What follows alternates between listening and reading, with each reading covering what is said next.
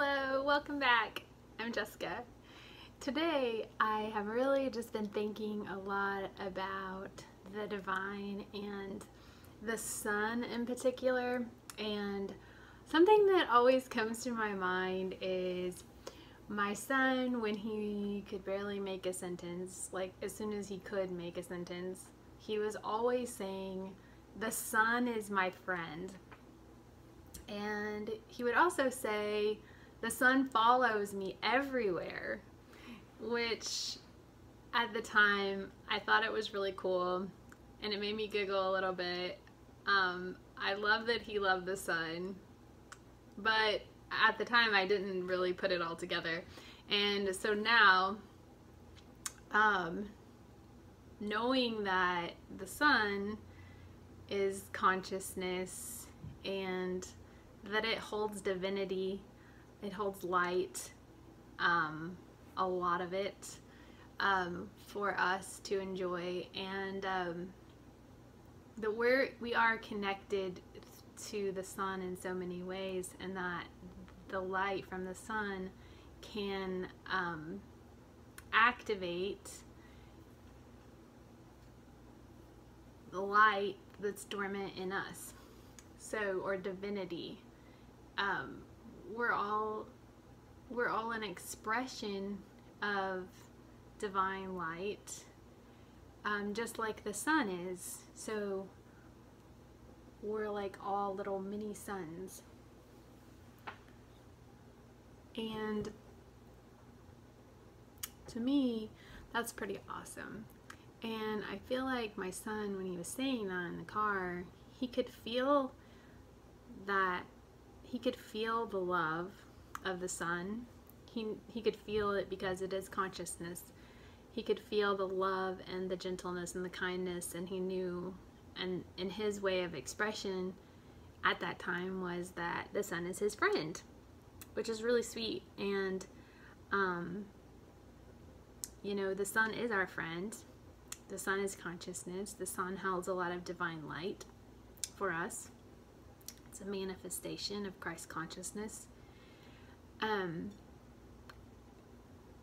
But what's really important here to recognize, and I know most of us kind of know this, but not maybe to the extent that we should remember every day, is that we are a vessel for the divine light, and which makes us a sun too. So as we interact with people, they can get information, or they can take in our light, and it can activate things in them, their divinity, things that they've forgotten.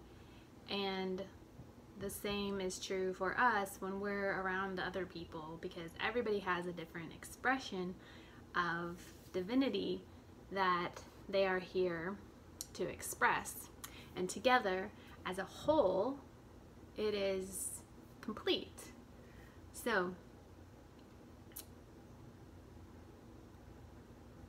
that was something I wanted to share. And then also, just in order for us to hold the most light, divinity in our bodies, we have to take really good care of our vessel, or our temple. So that means watching what we consume.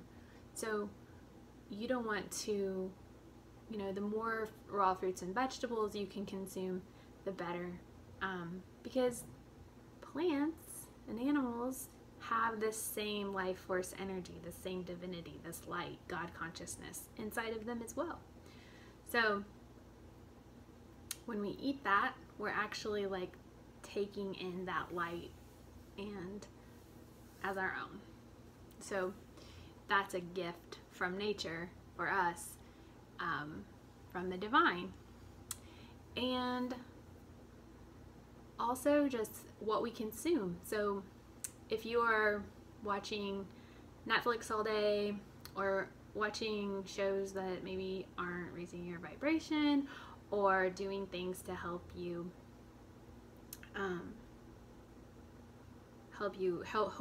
your soul grow, and and help you with that like pure, authentic expression of yourself, then that can make your temple, your vessel, less able to hold the light. So we want to just be conscious of that, and just with all of the things that we consume. We don't just consume food. We consume music. We consume the TV. Some people do. We consume material things, like when we go out to shop and things like that. You want to be careful about what you're, be not careful, but like conscious of the things that you're bringing into your home, that you're putting on your body, because we just want to be very conscious of doing all of the things that will help our temples to hold the most light, so that we can be more and more an expression of divinity in the world and have a brighter light to shine to the world. This helps wake other people up, and because they can see their divinity in themselves, in you, and it wakes that up, and then they can start shining their light brighter too.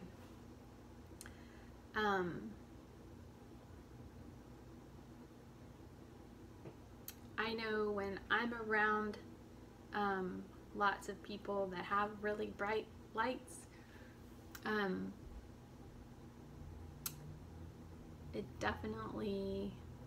can definitely feel it.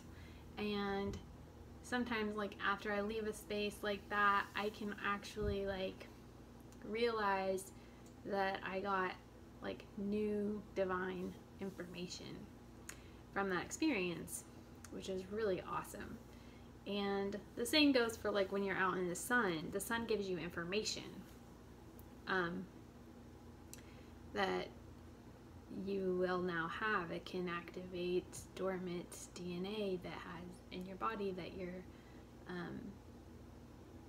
that you need to activate in order to have more information, or and to get in tune more with your soul essence. So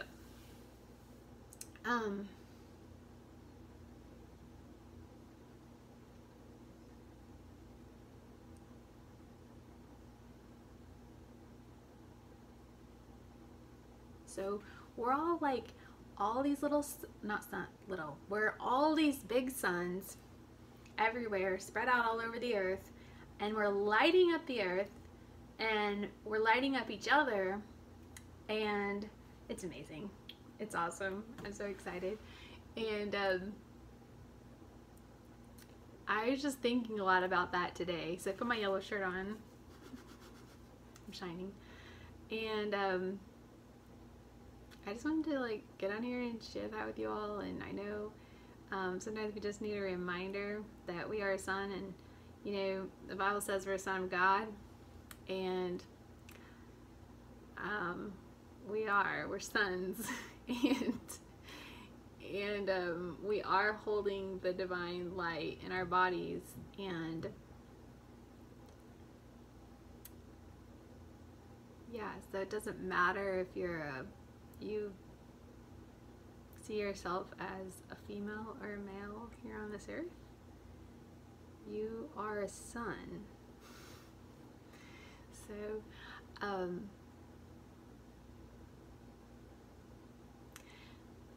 the world, so in the world there's also a lot of darkness, and we need the darkness in order to see the light, right? So some people get on this like love and light is all there is, but if love and light was all there was, we wouldn't be able to see the light. If you think about a flashlight in a bright room, you can't see the flashlight. But if you're in a dark room and there's a flashlight, you can see the light.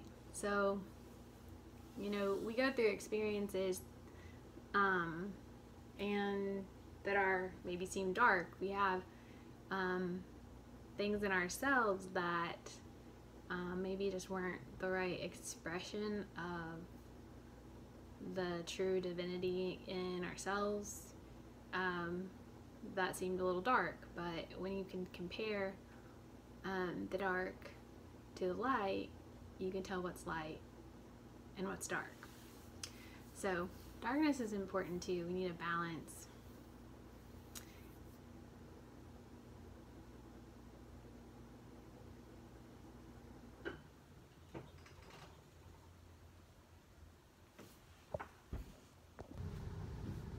Thank you for being here. See you next time. Love you all. Bye.